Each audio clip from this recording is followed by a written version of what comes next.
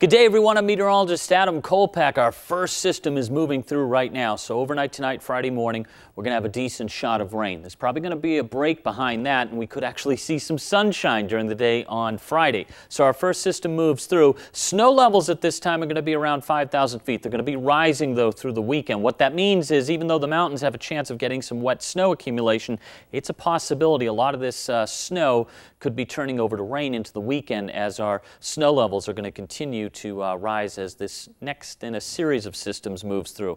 Now again, if you love rain, you're probably going to love this forecast, especially along the coast as we have temperatures in the 40s and 50s overnight tonight.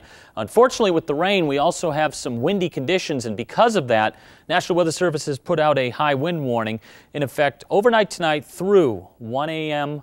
on Friday. And we're looking at the possibility of some wind gusts, anywhere from 40 to 55 miles per hour out of the south and southeast. Again, the rain may be heavy at times overnight into early tomorrow morning. Then we may get a break with those temperatures in the 50s for highs to possibly around 60. And when I say break, we may actually see some sunshine during the day. There are more systems, though, moving in Friday night right into the weekend. For the West Valleys, lows will be in the 30s and 40s. Rain moving in overnight and the wind kicking up down towards the southern parts of Shasta County there in the Shasta Valley.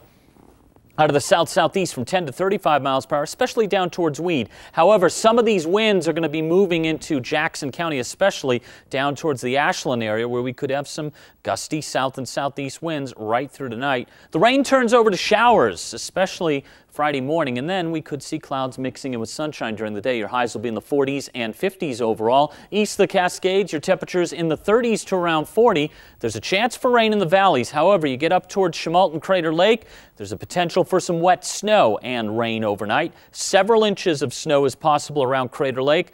Out towards Chemult, anywhere from a light coating to maybe a few inches will be possible late tonight into tomorrow morning. Then things taper off. We get a little break, and we may see some sunshine mixing it with the clouds. Your highs generally in the 40s, a little bit cooler up towards Crater Lake. Again, the weather pattern stays active here, as you can see in the 7-day. Mainly morning areas of rain. We get the break, and then more chances for rain late Friday night into Saturday. Another good chance on Sunday. I put in a slight chance on Monday. After that, it looks like we dry out. Highs in the 50s, lows in the 30s and 40s. Klamath Basin, you have highs generally in the 40s to around 50. Mainly the best chance for rain will be in the morning on Friday. More chances for rain Saturday and Sunday. There will be breaks in between here. Temperatures will be in the 40s to around 50 and some cool starts, 20s and 30s. We start to dry out, though, into next week. And for Northern California, Mount Shasta City, a good chance for rain Friday. Also into Saturday, there will be breaks in between. Your temperatures will be in the 40s and 50s for highs, and lows generally in the 30s to around 40. We start to dry out next week. For the coast, from now right through Sunday, there's a potential for anywhere from 1 to 5 inches of rain here. And rain will be likely again Friday night and Saturday, tapering off on Friday. Another good chance on Sunday, a slight chance on Monday. Highs in the 50s and 60s. So we dry out after that. Your lows will generally be in the 40s and 50s.